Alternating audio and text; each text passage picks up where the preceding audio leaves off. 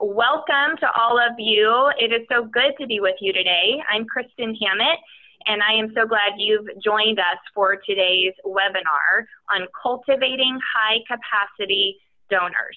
Before we jump into today's topic, I want to remind you of a few things. First, please engage with us on Facebook. Our Ministry Services Facebook group is a place where you can really learn from others, hear collaborative information from those ministries that have tuned in. We've asked questions of one another and shared information. You'll also get some great tools, both from this webinar and beyond. So we certainly encourage you to join us on Facebook, and you will find value both in the community as well as the information that is shared there. Our goal at the Signatry Ministry Services is to equip you in your development efforts and to partner with you. As you develop your donor relationships, you can view us as a resource for training, community, and partnership when you work with your donors. Before we get into today's webinar, I want just to remind you that we want to make this a conversation. So please ask questions as you have them. When you're looking at your screen, you'll see a tab and the toolbar. So please just engage with us, talk with us, converse with us. We want to know where you might have questions and where we can add some information that might help you. We will also address some questions at the end, so if you want to save them for the end, you can do that as well. You know, we spend a lot of time talking about major donors and cultivating relationships with ministry partners that have capacity.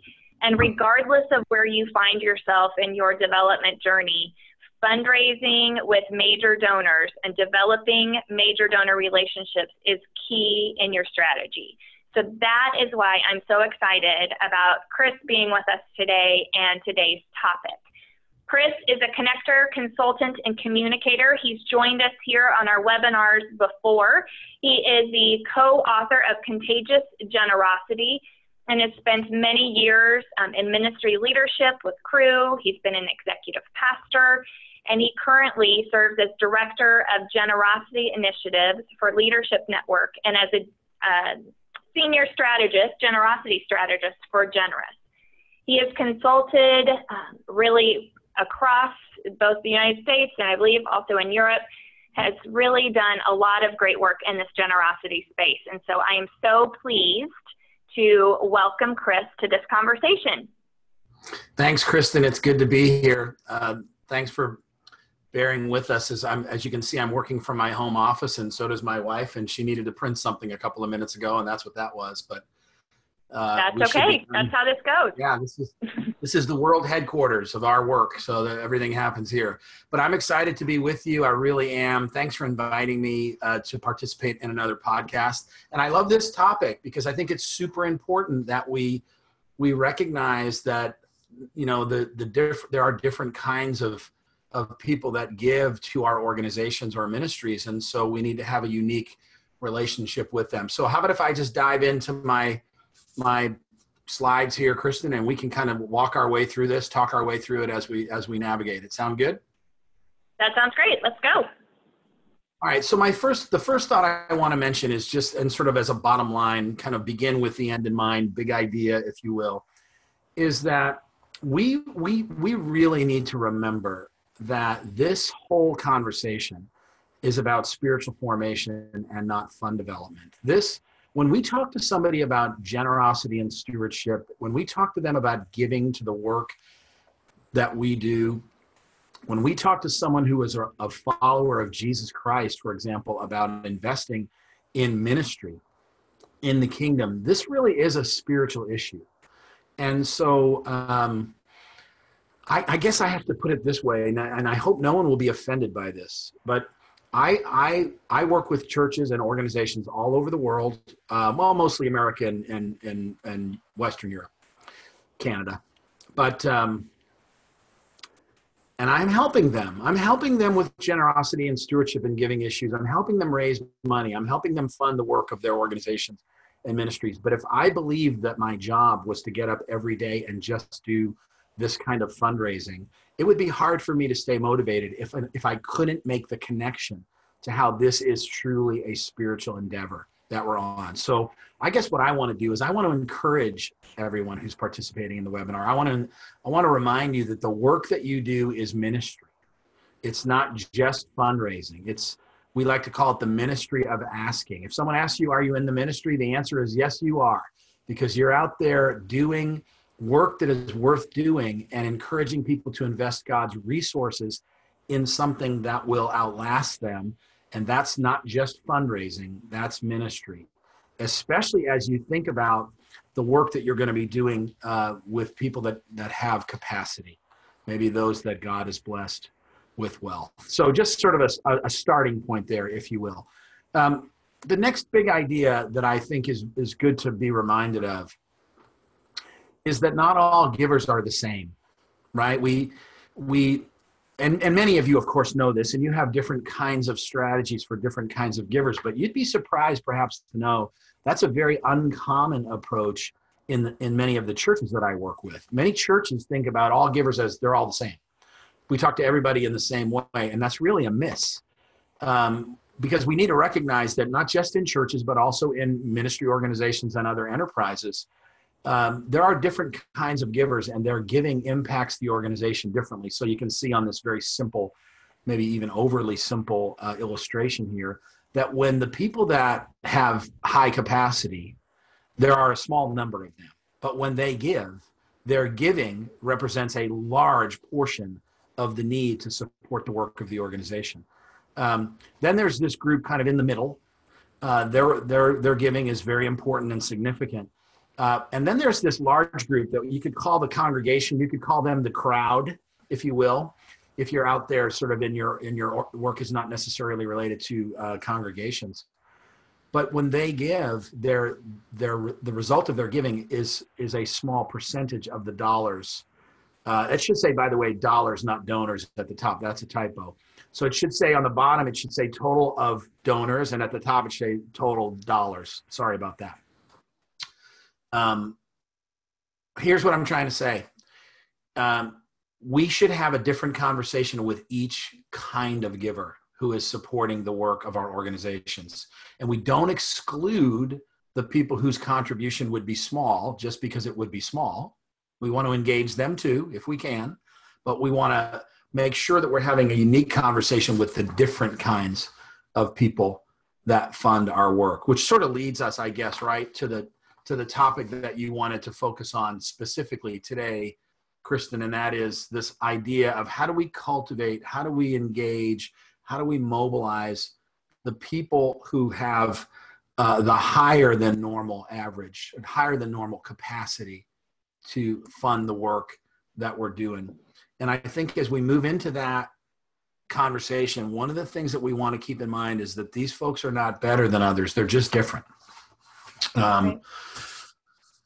It's so important to keep in mind that when someone has wealth or high capacity to give, it is because the Lord has entrusted to them resources that he wants them to steward wisely and well. Now, I'm not suggesting that people that have wealth haven't worked really hard. They're not really good at their job. They're not very talented and skilled. All of those things can be true. But fundamentally, we believe that if you have something, it's because God gave it to you. And what he wants you to do is be a steward of it, manage it wisely and well. So people that have wealth. Hey, Chris. Yeah. Can I chime in here just for a second? I know that we've got a variety of sizes of ministries that are chiming in today or tuning in today. And I think it's important, I know I get this question a lot, what do you consider a major donor? Who do you consider really that person who I should be spending more time with because they account for more of the giving? And I think that definition for a major donor changes from ministry to ministry. So depending on the size and scope of the ministry, a major donor may mean something different to different folks who are listening. So I don't want us to get hung up so much on that as much as the principles of what it is that you're sharing today, because I think that as these ministries grow, and there's always room for growth, right? We can engage more and more people that do have more and more capacity to support the work we're doing. So these are really good principles that can really give us some insight into those folks that do have more wealth or more capacity to support our work. Yeah, it's really a good point, Kristen. Everything in this context is sort of relative, right? It's all relative to the other givers who are giving to your organization, and so these principles are pretty transferable. You know, I'm going to talk a lot about the unique opportunity and challenge that people that God has blessed with wealth, some of the things that they face.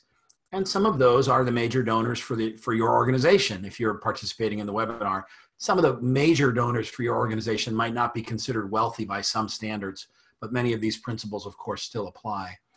One of the big ideas that we need to keep in mind as we talk to different kinds of people differently about giving to our organizations is that talking to the people who are the leading givers to your organization or cultivating a relationship with them is not favoritism in the inappropriate sense of the word.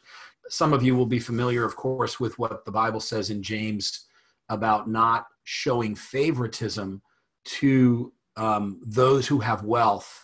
The passage really describes a very awkward scenario in which someone would literally take a poor person out of their seat and give that seat to someone who has wealth, literally preferring that person with wealth over the person who has no wealth.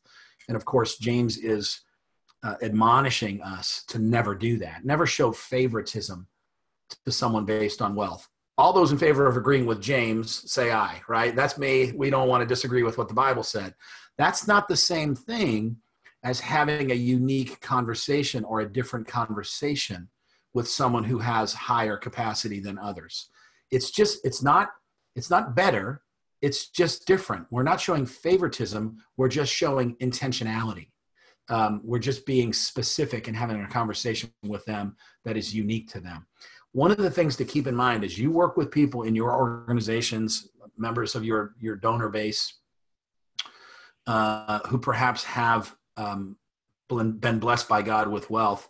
Remember that wealth brings wonderful opportunities to someone. Wealth brings tremendous, in some ways, freedom, but it also can bring a tremendous amount of complexity. You know, the person who has wealth has many of the same problems the rest of us have, right? Right? They may have difficult teenagers. They may have a troubled marriage. They may have difficult neighbors. They may have just gotten a really hard to hear diagnosis. All of those things are true of all of us. And they have wealth, and wealth brings complexity. The person who has wealth often wonders about the motives of the people in their life. And those of us that work with people and invite them to give, we need to keep in mind it is very common for people that we're talking to who have wealth to wonder, why are you talking to me? Is it only because you want my gift, my financial gift? Do you care about me or just what I can do for you or for your organization? And those kinds of complex behind the scenes, sort of behind the eyeballs of the giver issue are the things that we need to be keeping in mind. Now, of course, we'll never go wrong in the way we interact with people that have wealth, in the way we interact with people that don't have wealth. We'll never go wrong if discipleship is our goal. If our goal with every kind of giver to our organization is, my job is to help this person grow spiritually. My job as a person who has been entrusted to do this ministry of asking in the kingdom, my job is discipleship. Boy, if I keep that in mind, then I'm just trying to help people grow. I'm just trying to help people take their next step. It's not about how much money I can get from them. It's about what I can do for them to help them grow spiritually. So I wanted to start there by reminding us that when we talk to people, we're talking about major donors or high capacity. It's important to keep in mind they're not better. They're just different. And we need to keep that in mind. Now, when you think about people that have high capacity or could be major donors to your organization, one of the problems is that we tend to sort of buttonhole them and think about them all the same. Like they're all sort of 50-ish or older. They're all sort of have a certain kind of job or professional job. And boy, what a miss that is to have created kind of a stereotype of who this major giver must be.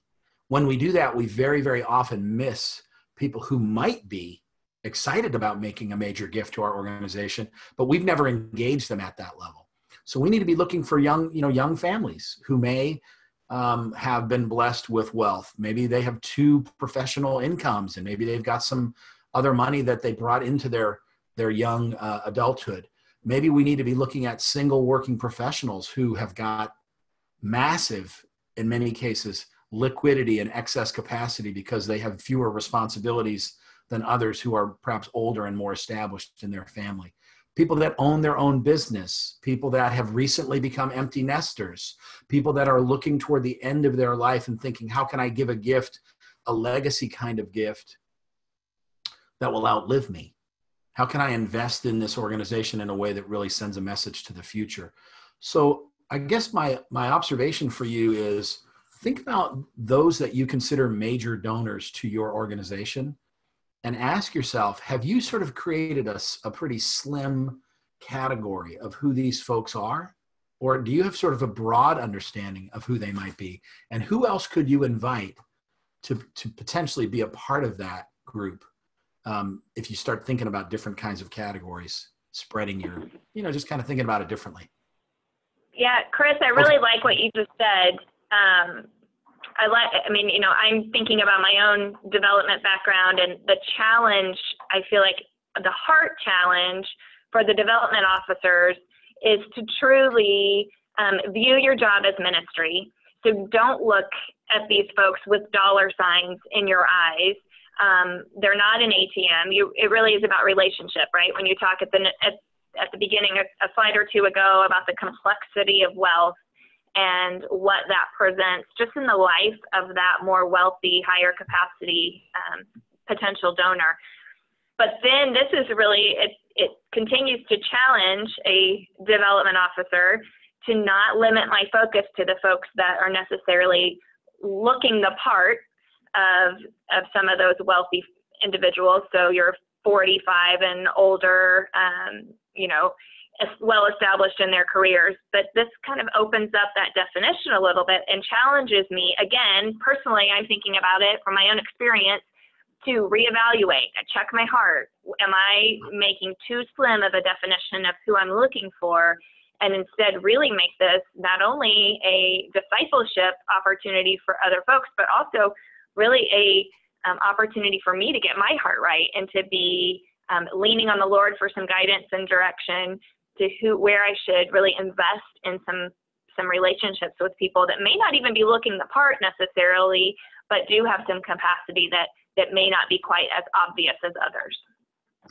That's really a good observation, Kristen. And also keep in mind that it might be that they don't look the part yet, but you might see this young woman looks like she is on a trajectory to become a very successful, somebody who will have capacity.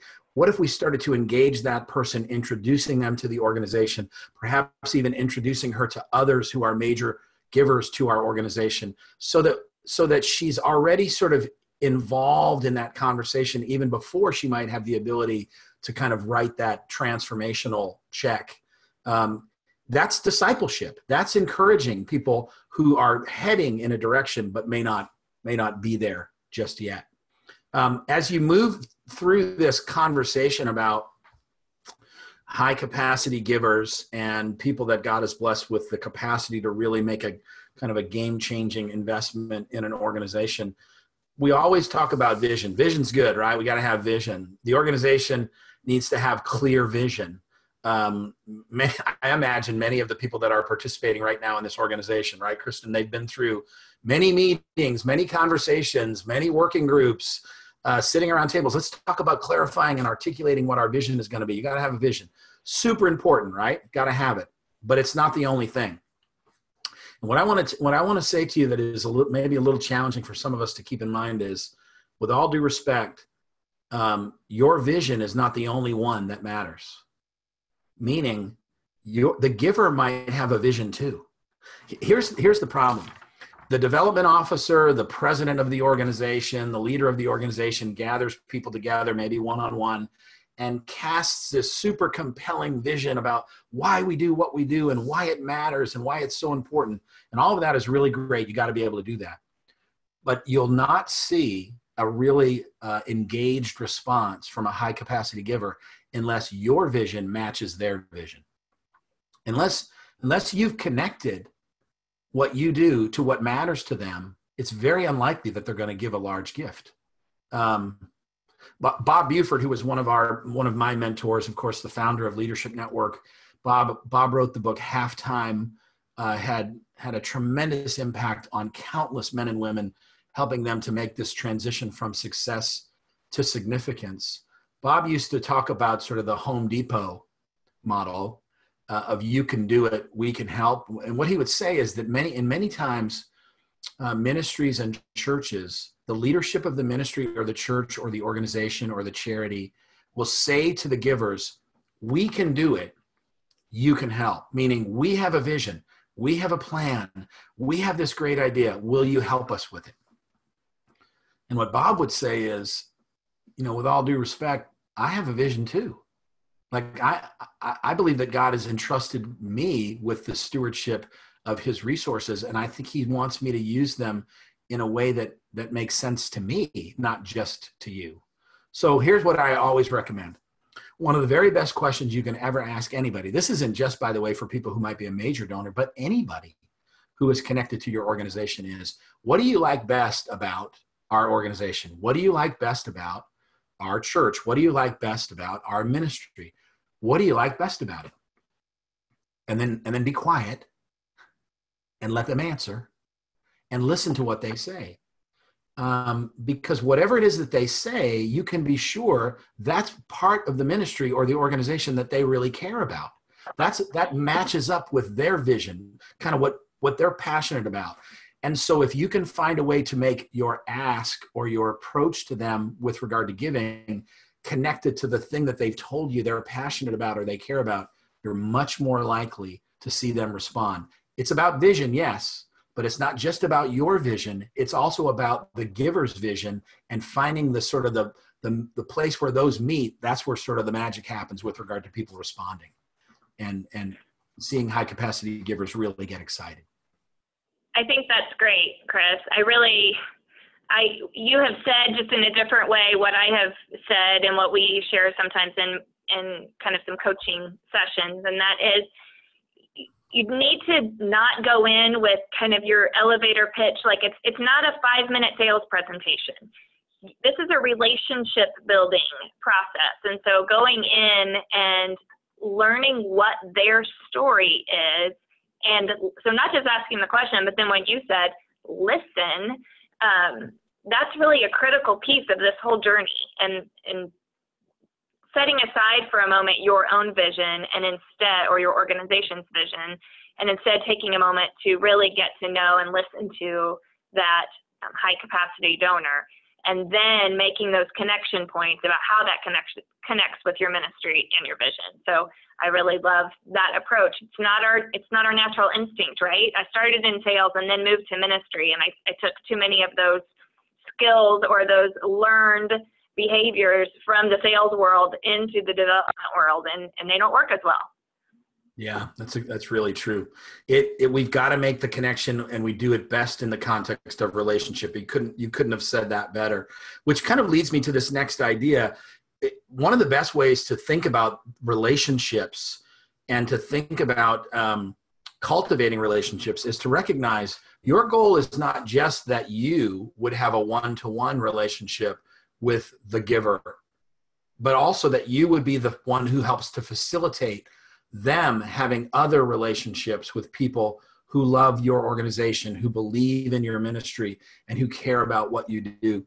The very best thing that you can do is to try to put these folks in community, in contact, in connection with one another, because life change happens in circles, doesn't it? It happens in circles, not rows. It isn't just one person speaking to many, or even just one-on-one.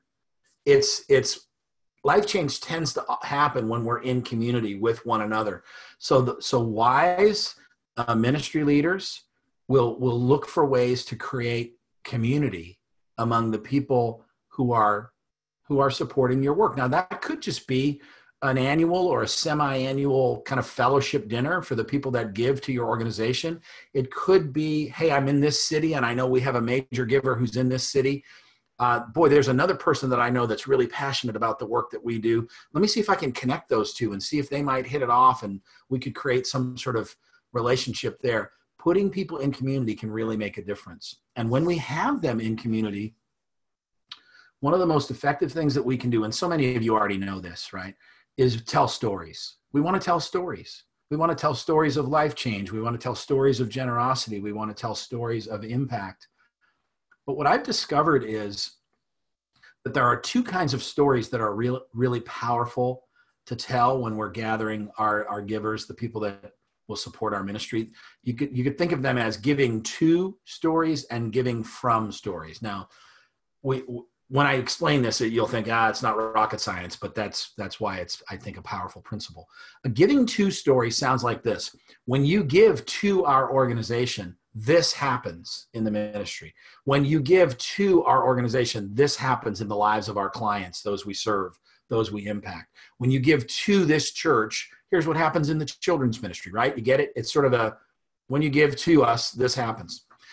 Those are powerful stories. I want to hear those kind of stories. Keep telling those kind of stories. But in some ways, they're not nearly as powerful as what I like to call giving from stories. A giving from story sounds something like, I've heard for years about this organization and the good work that it does, but I never really felt motivated to give until recently. I was in a meeting or whatever and felt like I wanted to respond, and I did. And let me tell you what's been happening kind of in my heart since I've engaged with this organization, or in our family since we've connected with this organization. It's changed the way we think about ministry. It's changed the way we think about ministry to the poor. It's changed the way, whatever the organization is, what you're telling is, man, when I gave, something happened on the inside of me. It isn't just what happened out there. It happened in here. Those kinds of stories are transformational. They're powerful. They sort of work while you sleep. They're a little bit harder to tell. They're a little harder to find. But boy, if you can show me those kinds of stories, then that motivates me. I want to experience that. I want to experience what someone else has just described when they're describing something that's happening that was transformational on the inside for them. Chris, can I ask a question about that? Sure. So when you say that giving from stories and how the transformation that's happened in the donor's life or the giver's life, what I immediately think is, well, that really depends on how well the ministry is stewarding that relationship. Because if I've got a donor who's giving me, who's donating significantly to my ministry, and I'm not following up with them on impact or calling them with a story of what has been happening at the ministry, I'm not confident life change has been happening for them because they wrote a check and I didn't follow up. So and you push back on me if I'm kind of not being fair here, but I feel like to get a giving from story, you have to do ministry to your donors. Totally. Is that fair? Totally. You won't hear it. You won't know it. When you follow up with people, you ask them, like we said, we talked about what do you like best about what we're doing. You're following that up, but you're staying in connection with them. You're staying in relationship with them. And it isn't just for the purpose of doing the next ask, right? It's for the purpose of continuing to cultivate the relationship, continuing to be a positive influence on that giver from a spiritual point of view. There's nothing like the ministry, the organizations that Susan and I support. Many of those those development people that we interact with, they know our story. Like, they know us because they've taken the time to cultivate a relationship with us and understand what makes us tick. And so they're hearing kind of stories of things that are happening because they're reaching out to me and they're asking those questions. Those are the kinds of things that I really admire, and they're super powerful when you can retell those kinds of stories. I think that's great. I think that's a challenge to development folks to maybe change the conversation a little bit with some of those high capacity donors. And how do I find out what it means to them to be involved in this work? I mean, maybe that's a fair question. Why do you continue to support this work? What does it mean for you? What is it doing for your family? I don't know that I don't think I ever recall asking that question of a donor. It was more, thank you, and here's what else we're doing. Here's what your money is doing. So I was pretty good at reporting impact, but not very good at really asking more of the heart question. What do you gain by joining us? What have you gained from this relationship? And part of the reason we don't ask that question is because we're not expecting there to be any impact in the life of the giver. And we're not necessarily doing anything to try to help produce that sort of impact by asking the disciple-making kinds of questions and sort of engaging them and trying to encourage their heart. Again, a lot of this will happen in the context of community. When you put people in relationship with one another, they'll encourage one another. So as often as you can do that, it really helps. The last point here on this slide is just kind of a tactical thing I think is useful. Very, very often we approach givers in a one-to-one environment. And what I've discovered is that in many cases, a one-to-one meeting will work much better if that giver has already been in a community of people and had a chance to hear or engage or participate, feel, sort of experience the organization or the ministry in a group first. It just creates this shared experience, this shared kind of a bucket of content, if you will, that I can then follow up one-on-one. When I go just one-on-one, it can be a little bit more shallow. So the one-on-one is great, but often it works better after I've given that person an opportunity to experience community. Okay, let's move on. Next big idea is that, as we've said before, this is ministry. This is the ministry of asking. Let me see if I can make this point here without belaboring it. You've often heard people say that people don't give to need, they give to vision. Have you heard that? People don't give to need, they give to vision. That's the dumbest thing you could ever say, right? Because people love to give to need. Many of the organizations probably participating in our webinar right now are people that are out there meeting real needs. When there's a hurricane, people give. When there's a tornado, people give. People give to vision. Yes, they give to need. They also love to give when there's a unique opportunity or where there's a unique moment. But one of the things that we miss is that people also love to give to expectation in the context of community or relationship. Meaning, when we can normalize that we're all doing this. This is what people do. This is when we're in a relationship with people and we're in the context of them, not expecting that they would give in sort of in an inappropriate kind of demanding, presumptive way, but expectation that says someone who is as committed to the Lord as you are, someone who is as clear-eyed about the vision of what we're trying to accomplish as you are, and who's been blessed as you are, I'm expecting that someone would also want to give. It's sort of an attitude on the part of the person who is doing the ministry of asking, that it's okay for us to create this sense of expectation, not demanding, but a sense of inevitable expectation that if I'm understanding you clearly, I know that you're going to want to respond to what I'm saying. Very often, as many of us know, high capacity givers don't want to do what everyone else can do, which is why unique opportunities, unique experiences, an ability to get us over the finish line on a goal is something often that is very motivating to a high capacity giver. Hey, we're looking for one person to give this gift, and that's going to be kind of the key kind of catalyst gift for the rest of our effort. Often, people that have been blessed with wealth or have high capacity, they're looking for something unique that they can say yes to, as opposed to just being one of the many who sort of says yes in the same way that everyone else does. The last little point here on this slide is just, again, this is kind of basic ministry of asking 101, but what I've seen is that very often we miss that there are three steps or three key elements to the ministry of asking. There's information, there's inspiration, and then invitation. Now, forgive me for having all of those start with I. I know that's kind of cheesy sometimes, but it does help. Information, of course, answers the question, what are we doing? Like, what's the what? Like, what is the strategy? What is the What is the outcome? What is the mission? What's the what? Inspiration is really about why. It's about why, and even why now. Is there urgency? Is there some unique need that must be met now, some unique opportunity that we can't pass up? And then finally, invitation is when you actually ask somebody specifically to prayerfully consider making an investment, and maybe even a specific investment.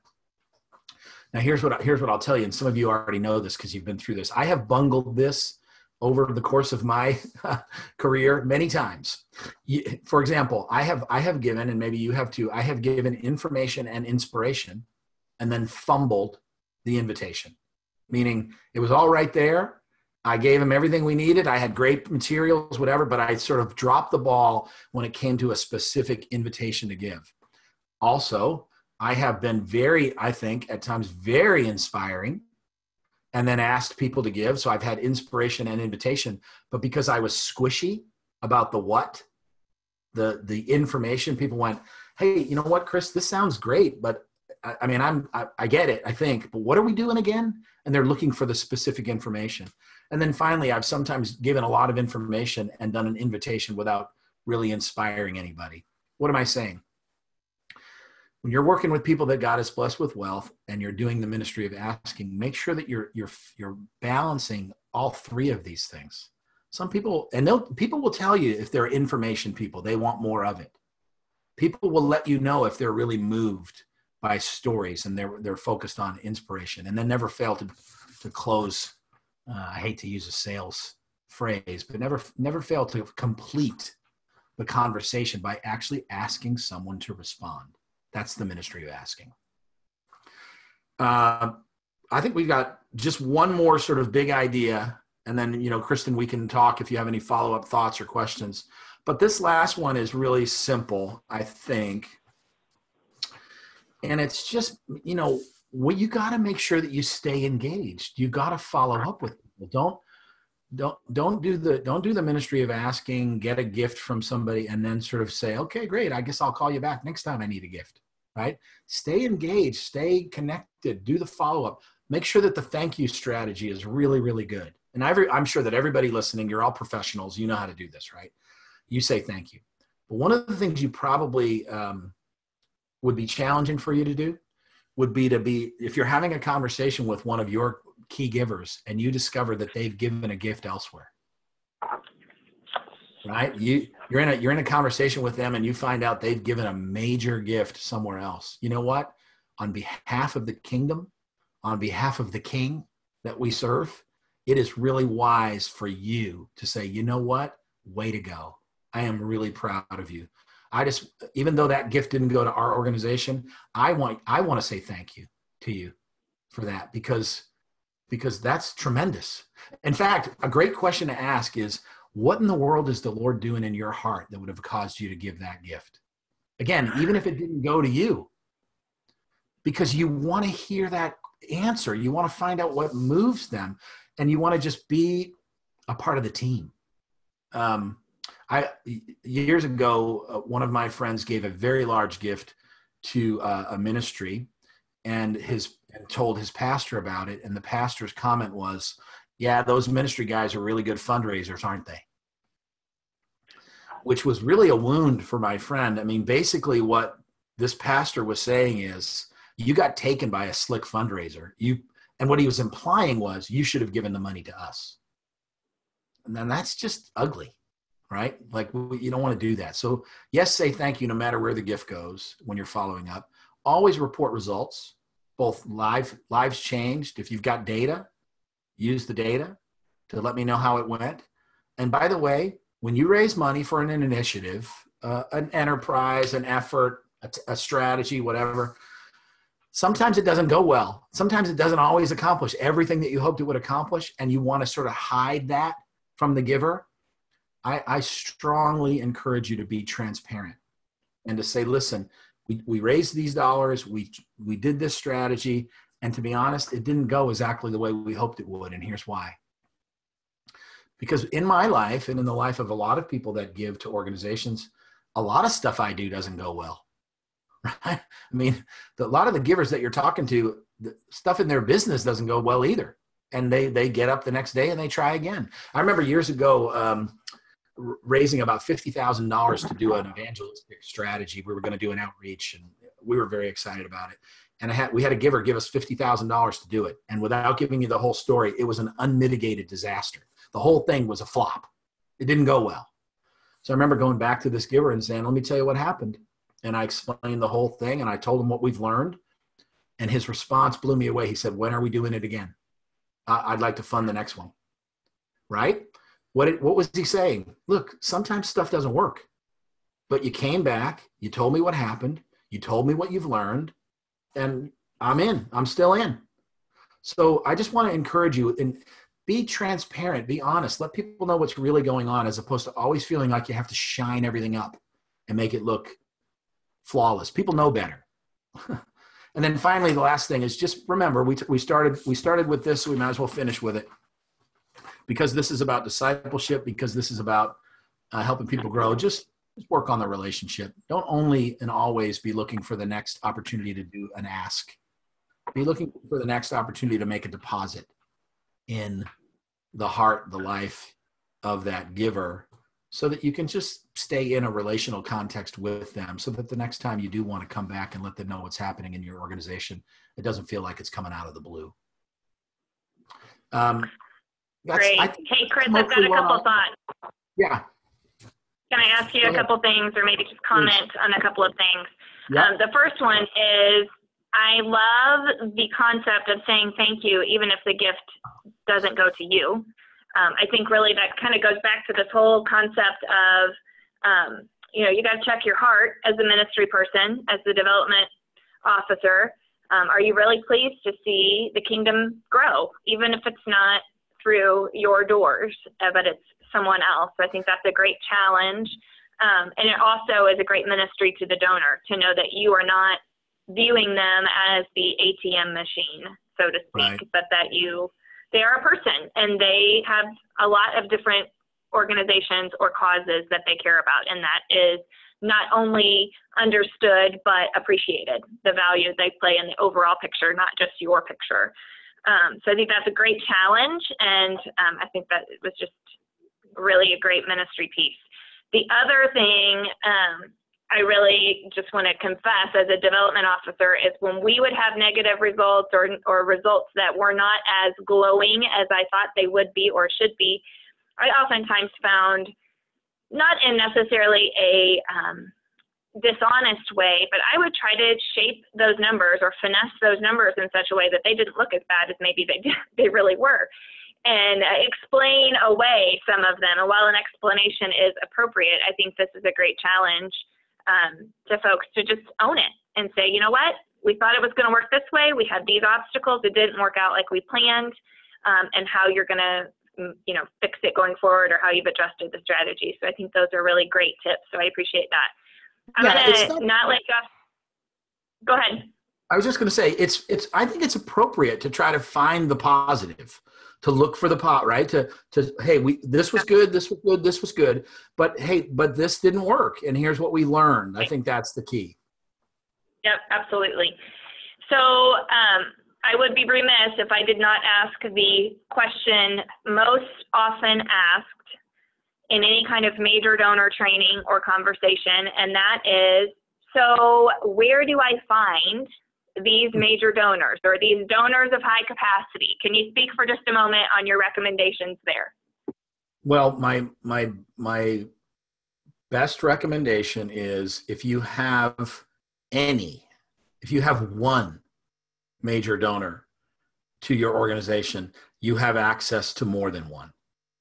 Meaning, if you have one person who has been blessed with financial capacity, who really loves your organization, one of the best things that you can do is to try to continue to deepen and cultivate the relationship with that giver, so that one of the next things you can ask them for is not money, but rather help in identifying others who might share our concern or our passion or our interest in this kind of ministry. So the best way to identify other major other major donors is by enlisting the few that you might have to help you identify others. Now, keep in mind, many of those folks will be very, very tentative about wanting to open up their, remember when people had Rolodex? We don't have Rolodex anymore, but opening up their contact list and sort of letting you have at it. That's not what you're asking. You're not saying, just give me a bunch of names. You're saying, who can we introduce this organization or this ministry to who might share our passion for it? So you're enlisting that person to help you with it. I would say to Kristen, and I don't know how you feel about this, but it is also not, I think it's appropriate to do a little bit of analysis of your existing donor list. There are some external resources out there that you can use, some other third-party organizations that can help you do some analysis of your current givers. And you might discover you've got major donor capacity already on your list. You've just never known that that's a person who has the ability to give a major gift. So I don't want to mention brands or names, but there are some partners out there that you can reach out to. You send them your list, they give you back an analysis of your list and sort of an ability to give, kind of an enthusiasm to give, kind of a capacity score, if you will. I would say those are the best two recommendations I have. If you're starting with no givers and you have no high capacity givers, you're going to have to just get out there and tell the story to everybody and see who surfaces. Yeah, I agree with that advice. I would say the other thing is board members, asking board members to kind of leverage their network a little bit. But like you said, looking at that list, it's very likely you've got some folks giving at more of a mid-level that have capacity. They just don't have relationship with you yet. So looking for opportunities to grow existing relationships. Okay, another question has come across, and that is, what about frequency of calls to the different levels of donors? So what does a high capacity donor, to your point at the beginning of this, wealth comes with complexity. They're likely very busy individuals and probably pretty cautious with their time, perhaps even have some gatekeepers keeping their time pretty private. So what's appropriate relative to frequency of contact? So the best answer to that question is, I don't know until I ask that giver and let him or her tell me. So I would recommend that the gift officer, the development officer, simply say in the relationship, hey, what's a good rhythm for you in terms of staying in touch with our ministry? I'm thinking I'd like to reach out to you maybe 2 or 3 times a year. How does that sound to you? Well, actually, I think that's too much. Or, you know what, if you just call me, you would just call me every December 1st. That'd be perfect. That's exactly what meaning I would ask them to help you answer that question instead of assuming they want to hear from you only once a year, or give them options. Look, we've got a newsletter we're going to send out about once a month. I'd love for you to read it. And my thinking is, I'd love to pick up the phone and call you just maybe 2 or 3 times a year and check in. And then normally I'm kind of in your town or I'm in your city about once a year. Boy, I'd love to be able to just stop by and personally update you on what's happening in the organization. How does that sound? And normally you'll get if you ask it like that, you get a better response. Yep, that's great advice. All right, sir, thank you. Do you have something else you wanted to share, or did we? No, I don't think so. I think that's really it. I really appreciate your inviting me to participate. I'm very, I believe the work that the folks who are on this call, the work that you're doing really matters. You know, when you're out there inviting people to give and invest in ministry and in sort of life-changing organizations, you're doing good work. And I just feel like I know it can be discouraging sometimes. So I would encourage you to keep trusting the Lord and keep recognizing that the work that you're doing really matters, because I think it does. Well said. Thank you, Chris. This has been fun and insightful. It's a topic that I am passionate about, and I love your approach, focusing on relationship and viewing the role really as ministry. So thank you for that. For those of you who are tuning in, thank you for joining us. I hope this was encouraging and not intimidating, but really just an emphasis on relationship. You know, there's a book in development called Donors Are People Too. And I think that's it seems very obvious and almost silly, but I think it's probably worth writing on a Post-it note and putting it on your computer, lest you view them as anything but that. And really, this is perhaps on another Post-it note, it should say, you know, ministry, this is the ministry of asking, or asking is ministry. So I just encourage you to really take a few minutes and observe, kind of maybe watch, or at least flip through the slides that we will be sending out via email tomorrow. So you can, again, just kind of focus on the ministry that's involved in development and the importance of discipleship and relationships. So I appreciate Chris's experience and expertise in sharing that. I want to share a couple things with you before you go on about your work for the day. Our next webinar will be on marketing and messaging your ministry. That will be on May 21st. You may go ahead and register for that now.